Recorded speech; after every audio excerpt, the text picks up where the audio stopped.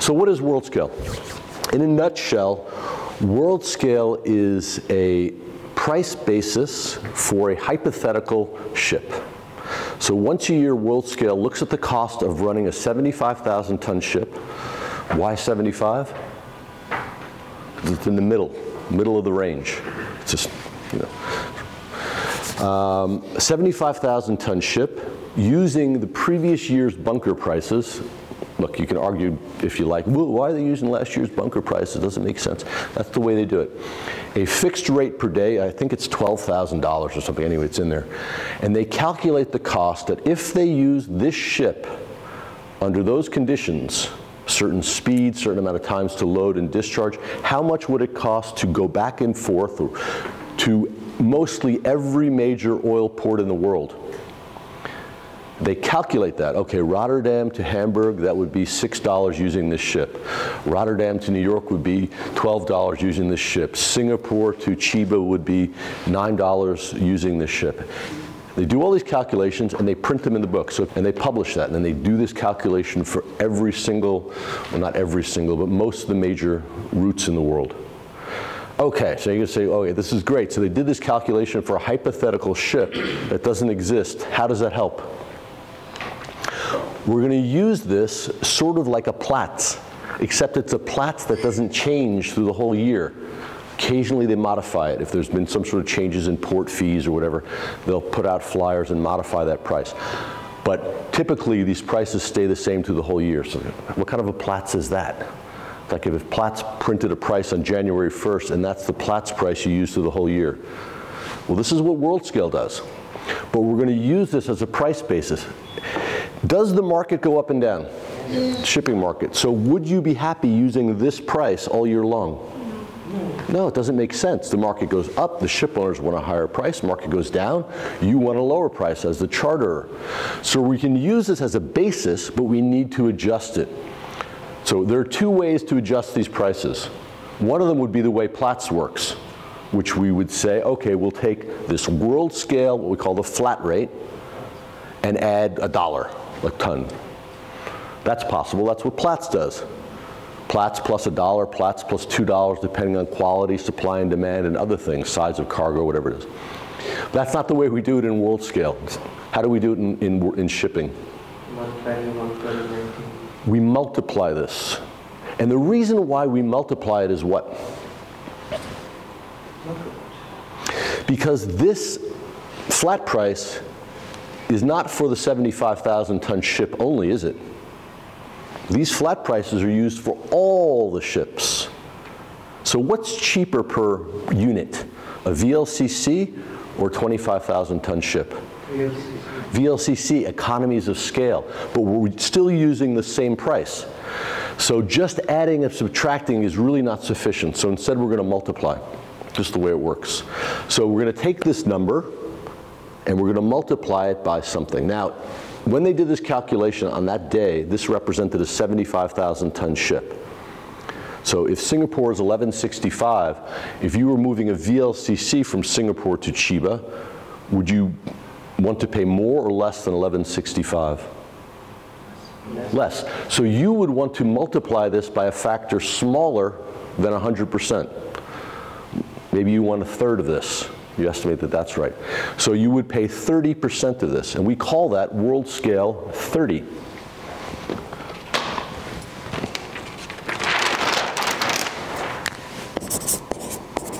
Okay?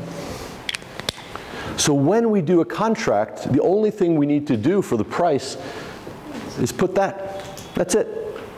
Oh, wait a second. What if we go from, from Rotterdam to Japan? Oh, well, look up discharge in Chiba, loading in Rotterdam.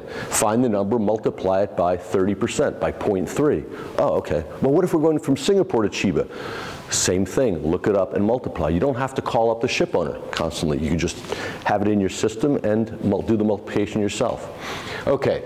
We said that the numbers in there are for a 75,000 ton ship, and therefore on the day,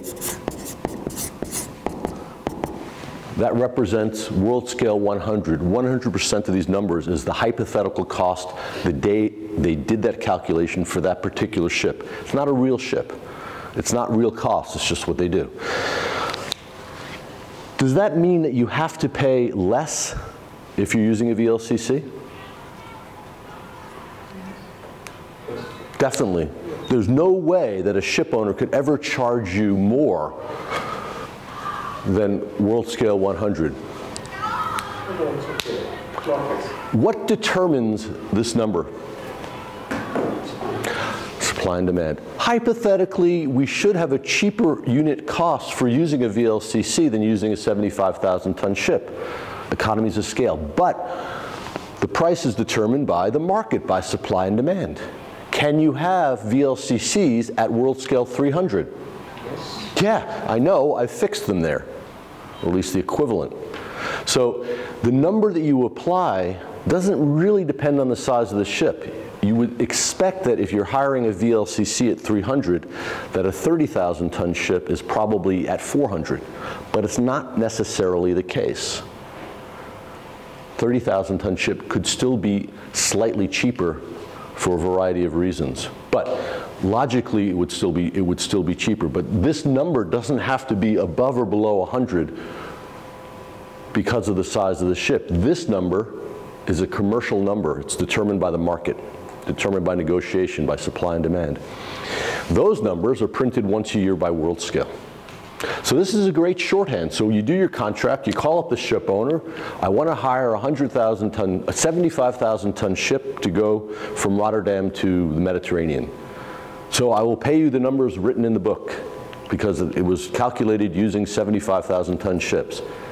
The ship owner will say what? Either he'll say, yeah, sure, no problem. Yeah, excellent, good, I agree, because the market is terrible. Or the ship owner will go, no, excuse me.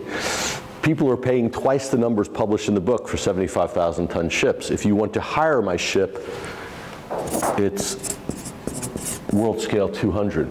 Well, that's outrageous. Worldscale calculated these prices using a 75,000 ton ship. Yeah, using a 75,000 ton ship at, I think, $12,000 a day, time charter equivalent. And the market today is 30,000 a day. So the Worldscale numbers are, again, sort of hypothetical numbers. But it's a good shorthand that people use. But the real price is determined by the market. And that market price is this, or whatever you negotiate. Okay? And this, again, makes it easy because your price clause is now, yes? So the rates written in the book are for two-way journey or one-way journey? Are for round trip? Yeah. It's calculated on a round trip basis. Okay, here's the hypothetical ship. And we need to know the speed because it tells you how long the trip is. So based on how long the trip is, it's the time charter value of the ship plus the amount of bunkers you require, et cetera, et cetera. So these are the calculations they use to make up what we'll make up, to calculate all those numbers in the book. And of course, they take the real port costs and stuff as they have them.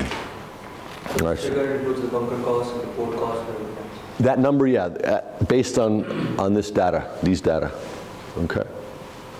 All right, so the numbers in the Worldscale book are called the Worldscale flat rates. The Worldscale multiplier is the commercial rate that we negotiate. That's a market number, and it could be anything depending on supply and demand. Just because you're hiring a VLCC doesn't mean it will be smaller than 100. If there's a strong demand for shipping, VLCC could be 300, 330, I think 350 is the highest I've ever seen, but maybe it's been more. So when you need to calculate how much your freight is going to cost when you finally figure out where you're going to go, you simply look up the relationship in there, you multiply the number in there times the Worldscale rate you agreed. Now it's a little bit trickier than that. Why? Suppose you hired a ship for 50,000 tons. Are you going to pay for 50,000 tons of freight? Not necessarily.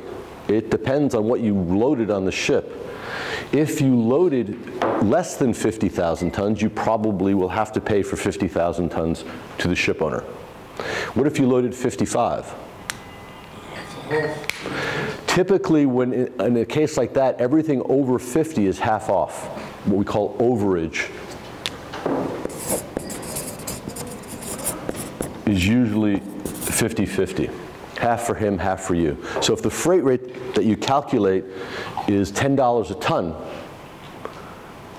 you hired it on Worldscale 100, it works out to $10 a ton, you loaded 55,000 tons, you only have to pay for 2,500 tons more, or you could say the next 5,000 tons is at $5 a ton. That's usually how it works.